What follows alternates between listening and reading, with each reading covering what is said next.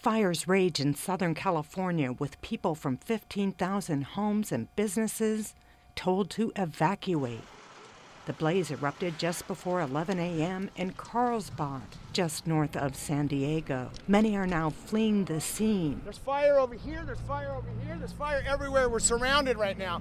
Firefighters are doing what they can, but it was not enough for one man's home. I wish they could put more water on there and then, I'll deal with the water, but if the cars are gone, that's really upsetting. If it crosses the street, then I'm going to be in trouble. But right now, we're praying for everybody else who was not as fortunate as we are so far.